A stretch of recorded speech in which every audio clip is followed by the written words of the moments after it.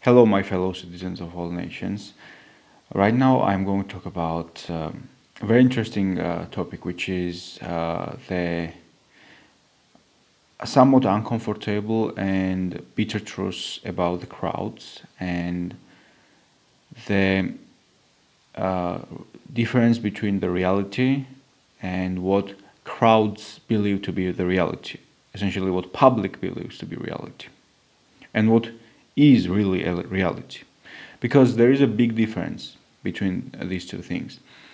And this will be right now sort of a summary of work of Gustave Le Bon, who wrote a book about this subject called The Crowds, the study of a popular mind. And let's start from one of the very simple things.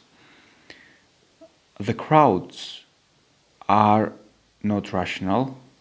In fact, in crowds, the sentiments, emotions are spread very quickly. And usually, crowds are not controllable, and you cannot control them.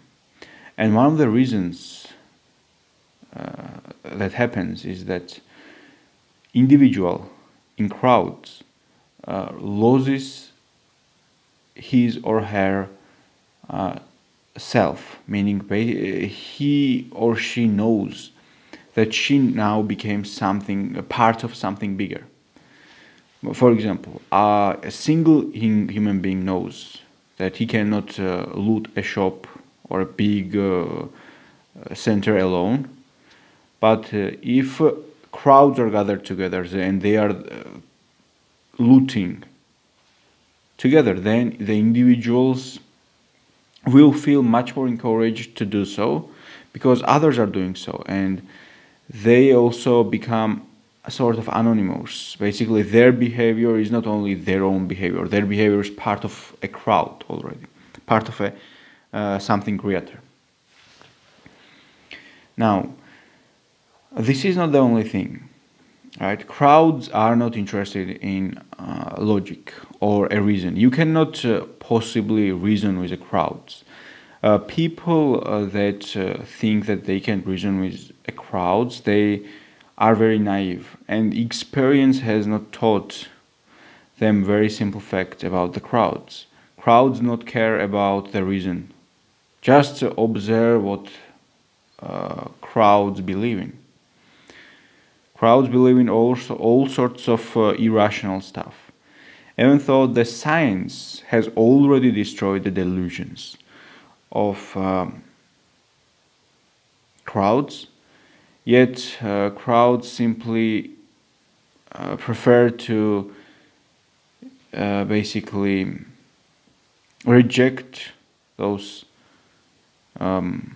truths and be convinced by still these delusions which the crowds really believe in.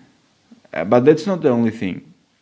In fact, crowds are delusional not only in that way, but every time you see an individual that has a leader, right? In fact, not individual, but crowds. Crowds are the ones that need the leader. It's just a natural order, and individuals are the ones that become the leader of the crowds, meaning they become the prophets or messengers or whatever of the crowds. They leaders will be ones that are charge of the crowds, and they are the ones that lead the crowds. For example, Napoleon is a great example. There's a kind of very interesting observation that usually a slave starts by demanding justice, and he ends up wearing the crown. In case of Napoleon, it's kind of true. And this also shows another thing, that usually crowds are not necessarily evil. Their aspirations could be quite noble as well, but it quickly turns into something disastrous because they are not in control of themselves, because they are in control of the chieftain, to put it bluntly, and they obey the chieftain like crazy. They reject themselves, they show full devotion to their leader, whether it will be religion or a simple being or whatever. It doesn't matter. They devote everything. They have strong faith in them. They are willing to do whatever for their cult leader, basically. And they are willing to sacrifice their children, their wife, their everything for their leader. And that's how devout they usually become. And this is dangerous. Dangerous because this leads to a chaos. This leads to destruction. In fact, Gustave Le Bon was not alive, and he did not witness the World War II. But the World War II showed us something very interesting: how dangerous and scary the mentality of the crowds is, because we have to realize that, in fact, majority of Germans were convinced by this fascist ideology.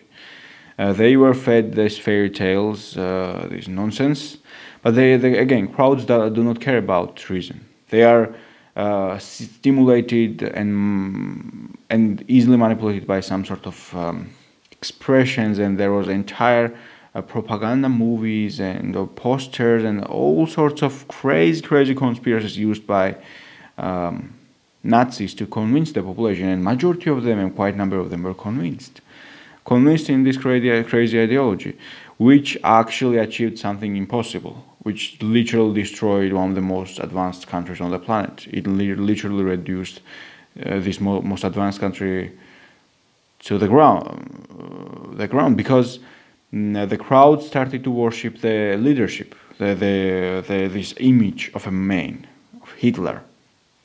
Crowds worshipped him, and just like a blind sheep, they followed him to his death. Which, by the way, reminds me of another example, which is that Jesus usually refers to crowds as people. Jesus refers to people as sheep, because people are like sheep, which is not a nice thing to say about people, comparing people to sheep, but it is true. People are like that. People are like sheep, and they need the leader. They still desire somebody to take care of them. Now, what is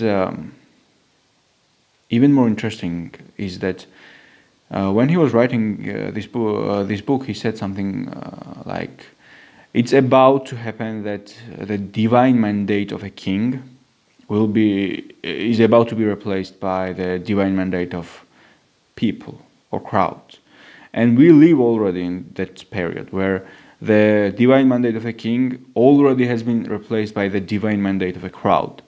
And we see it in a different form today. For example, a majority of the countries on this planet claim to be democracies.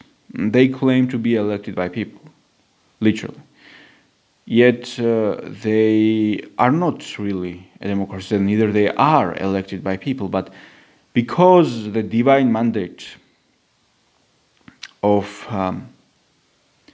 king has been replaced by the divine mandate of a crowd or people, they need this. They feel like they need this, because without it they won't have the justification to rule. So they have to falsify it. Now, this is, by the way, nothing. The delusions of the crowds goes even further. For example, the crowds. For example, let's acknowledge that different crowds are different. Now, what he refers to as a race in his book, basically, is something that different countries develop because of complex reasons, such as invasions. I don't know, crazy killings, maybe some sort of enslavement or enslavement of other people, and etc. Basically, when these people get together, they create a bigger tribe, and they need sort of a king, and that's how they become even bigger, and then they are established as a nation. And this is very complex and random reasons which actually creates the country. In fact, if we look at the history, history is full of crazy stuff. Like one of the most unpredictable things in the world. Like history is absolutely unpredictable not because there is something wrong with history itself. No, because we are observing the human history. Because the human history is created by the crowds, and crowds are irrational and not smart at all. In fact, one has to understand that if crowds were rational, history would not exist at all. Like human history would not exist, because crowds are basically motivated to sacrifice themselves for things they have little or no understanding whatsoever. For example, people that fight for their country. Why? Imagine if that in people were smart, they would never fight, because they would understand that first of all, it is against your direct interest to fight for your country, because if you die, nothing really matters. Also, that's the first point. The second point is that your country is not really your country. What do you mean? The country is an absolutely arbitrary creation, literally. The country is an arbitrary creation, and in fact, the countries usually restrict the liberties of individual, and as time passes, the liberties of people are getting reduced. Simply, and they end up in dictatorship. Also, now completely another thing is when people fight for dictatorship. You need basically a specific type of foolishness, which is not that hard, right? It is not hard to fool the crowds. It is not hard at all. In fact, it is easier to fool like 10 million, 100 million people than to fool a single individual. And one of the interesting things is that hermits, for example, usually avoid crowds because they are afraid of the influence of the crowds, because there is this contagious moment where certain emotions and etc. are contagious within the crowd. Another interesting thing is that the qualities of crowds are very average. If you gather a random 30,000 people, their collective capabilities will be most likely quite average. I mean, they would not be able to build a nuclear power plant or anything like that. And yet, what is even more bizarre is that humans, for example, observe the satellites in space, and they observe the inventions of this civilization, what we have right now so far, and they say that, oh, we humans, or we specific people or country or etc. invented these things. Excuse me? It is an objective fact that the creation of these technologies and these achievements has nothing to do with majority of the people. Sorry. If your great ancestors probably, or my ancestors, for example, worked as, let's assume that our ancestors worked as slaves while they were building the pyramid. So what? You think just because they will work there as a slave, they contributed somehow to that, the building of the pyramid? Well, one answer is yes. But at the same time, especially during that period, what really matters was the intelligence. Intelligence and those people that actually designed this thing and calculated these things. Same for the electricity, for example, same for the internet, same for the cars, whatever car you want. These are inventions of individuals, but the crowd like to claim it for themselves. They like to say that, oh, we invented this, we did this, we did that. What? This is just delusion. If you gather 100,000 random people, they won't be able to reinvent the internet. They won't be able to build a nuclear power plant.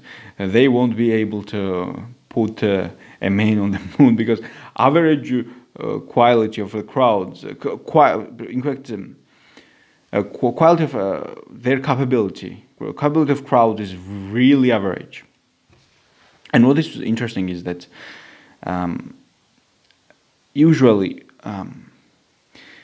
an abyss may exist basically between a great mathematician and some random crowd. But the thing is that if that great mathematician is part of a crowd, he will be influenced by the crowd, because he is not excluded from other things that influences people in general. He is under that control. Let's not forget that during, for example, Nazi period, intellectuals also were influenced by this, because already crowds were hypnotized and they also became part of it. They started to believe it. It's really hard to resist the emotions, that irrationality that comes and that basically attacks the consciousness. Let's call that thing that attacks our mind a savage, primitive self. Because that's primitivity what usually overwhelms human. There is a lot of hidden violence and danger hidden within human beings. And what shocked me, by the way, reading this Gustave Le Bon's book, was that how cruel the Bartholomew massacre turned out to be. Basically, this is just crazy what happened in France. This is just crazy thing. How irrational when basically women and men simply massacred so many people in a most cruel, brutal way, and they were proud of it. And when women were complaining because they were not allowed to observe the murder of the noble and torture and murder of the noble. This is just crazy. And the things have been done by crowds. And history is full of that type of examples. For example, Byzantine Empire has so many of that historical examples. But what he explained here just shocked me. Now, another interesting thing which is objective reality. Even to this day, every great civilization we know, in reality, so far, even to this day, has been managed by minority of individuals. It has never been managed by majority. It has never been managed by crowds. In fact, the civilizations we know to this day were created by minority of individuals who ruled over majority. And they were the ones that making those decisions. And they were the ones that put the actual foundation and everything. And this is true for the United States as well. The foundation of the United States, which is considered the most powerful country today, was not that foundation has not been made by crowds. That foundation has been made by minority of individuals.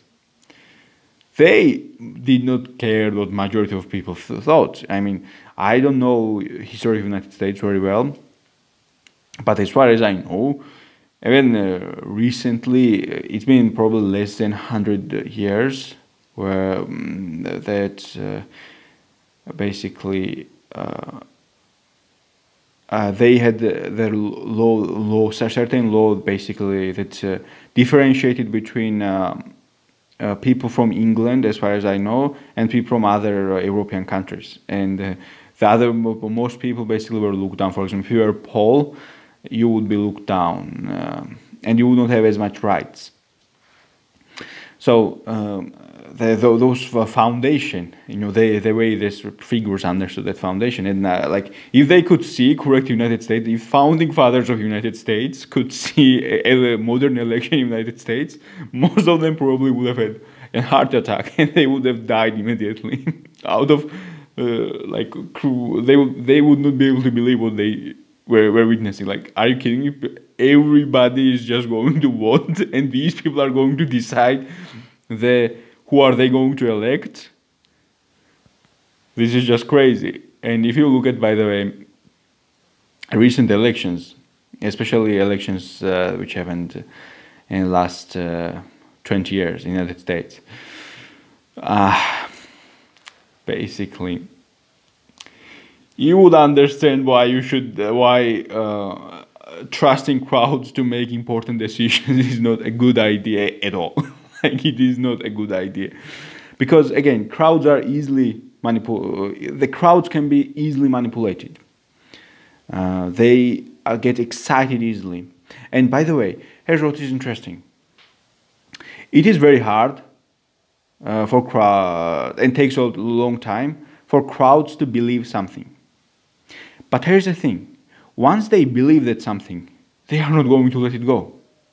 Once that thing is established, they are not letting it go. They are firmly going to defend it. They are not going to modify it and they are going to change anything in it.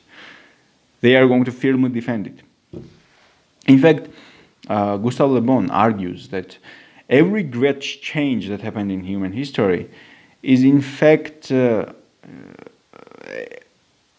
is representation of the invisible changes that happened within the minds of the people. For example, the fall of the great Roman Empire.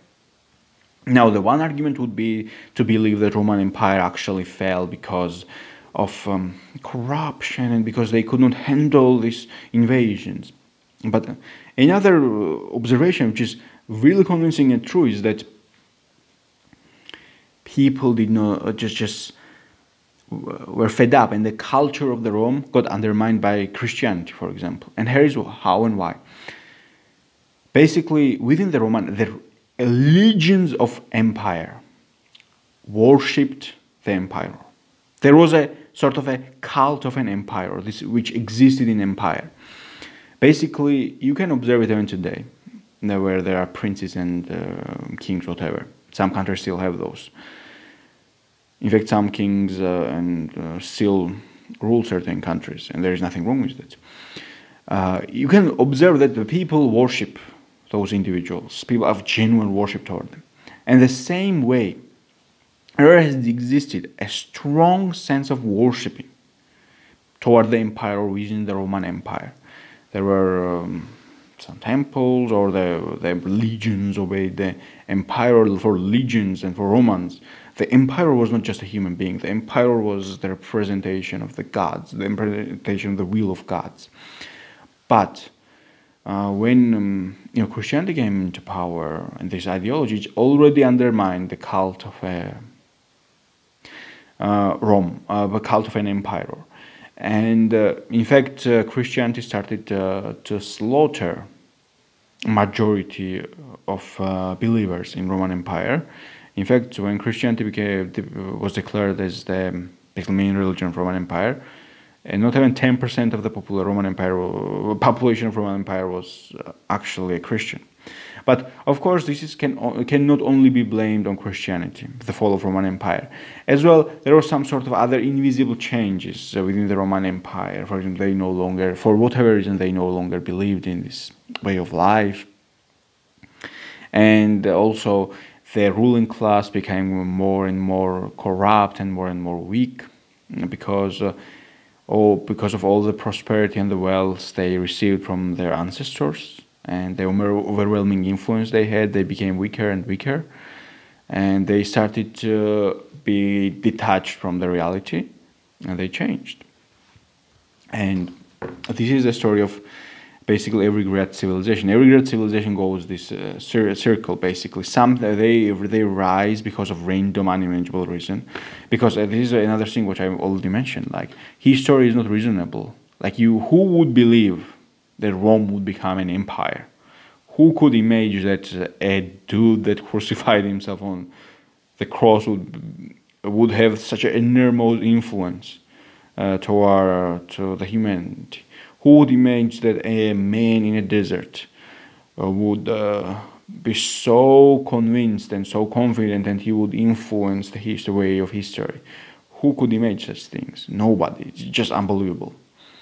And who would imagine that then the Persian Empire and the Byzantine Empire would fall under that rule? Like, who could imagine such things? Like, this is not something that can be predicted, and anyone that says that, oh, I can predict, no. And this is one of the things, by the way, nobody can really predict the future or what will be.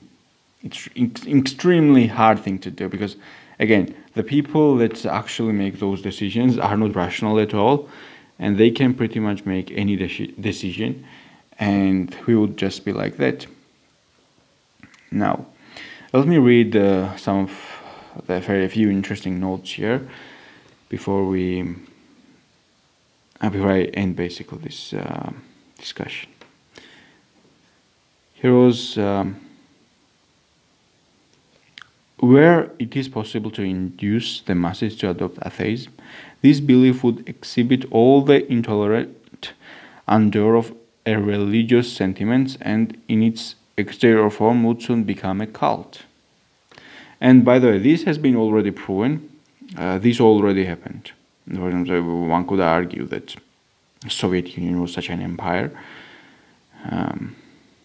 basically where people just started to become a member of a cult, and the cult quickly lost its power after Soviet Union collapsed, basically, because now we receive this, we witness this unique situation where elderly population, majority of them do not believe in anything, and younger population starts to believe in something, because their governments, the correct governments, needed legitimacy, and what many post-Soviet Union governments did was to use religion to convince the population that that was their legitimacy, basically. They used later that religion to convince the public that they were the legitimate rulers. Also, they revived a certain tradition, which helped them. Now, there are just too many notes I made while reading this book, and I'm just trying to pick some very few interesting ones, and I'm trying to see if by any chance I forgot to mention some very important things. Yes, this is the thing, by the way, I mentioned already, so I'm going to read this thing. Prestige is a very important thing, right? The prestige. The emperor had a prestige. He was worshipped, and it is a big deal, the fact that the emperor was worshipped. And is worshipped because legions fundamentally obeyed the emperor. And for Roman people, the emperor was a big deal. Even in Byzantine Empire, who was the emperor was a big deal. For the people, it was considered a big deal. In fact, every emperor was considered to be chosen by God. Also, one could argue that the crowds are usually guided by examples and not by reason. And this is also what helped the Nazi regime. Now, interesting thing is that when we talk about some conspiracies and stuff, the crowds already believe in crazy things. Crowds already believe in unreasonable stuff. About some sort of crowds believe in karma, for example. Crowds believe in that they will be resurrected after the majority of them. Quite a large number of people believe about hell, that there is such thing as hell and heaven, and there is such thing as angels and devils and stuff. And so, what's the big of a deal if they start to believe in some crazy thing, right? For example, the Nazi regime that convinced the population. So what if people already believe in crazy things? So there is no, it's not a big deal. Because what does it matter if you believe? If you already believe in one crazy thing, what a big deal it is if you believe in another crazy thing, right? And that's it. The beginning of a revolution is in reality the end of a belief, and this is, by the way, something when he talks about the dying empire. The dying empire, actually, what is very interesting is the dying empire appears very powerful, but what really happens is that the dying empire already has nothing. The empire's population already no longer obeys the laws. They half-heartedly obey the laws, and they have in charge a chieftain. If, by the way, it does remind you of something, some countries, for example, the chieftain appears very tough and powerful, while the empire already has no ideology, no belief, no faith, nothing. The empire is crumbling, but yet the image of the empire is so powerful, and yet this type of empire is doomed to perish. Now, in basically this book, for example, Gustave Le Bon says certain things about Latin crowds, and he is very critical of them, and he considers them basically very feminine, and he has no good opinion about women and children, and then generally, basically, he has some strong opinions which could be probably argued, but I do not know much about, for example, Latin crowds, and I do not know much about the Anglo-Saxon crowds as he refers to in his book. So I cannot really argue about all this thing, but I could say that there is something interesting to pay attention to here, because the democracies, for example, the countries that have genuine democracies, the democracy in France is not the same democracy as it's in the United States, and the democracy that is in the United States is not the same democracy that is in Japan, for example. The race, what he refers to as the race, and as I understand it, is something that is created randomly. Basically, culture of the nation and the influence of the nation.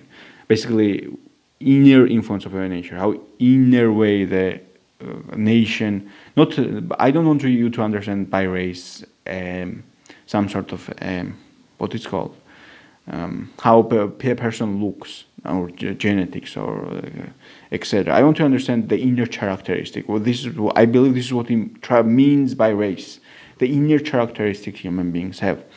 And the race, if you understand the race this way, the definition of the race this way, we could see that the people of different countries have a different characteristic. You know, even though, for example, seemingly, for example, Latin American countries have the parliament, and they have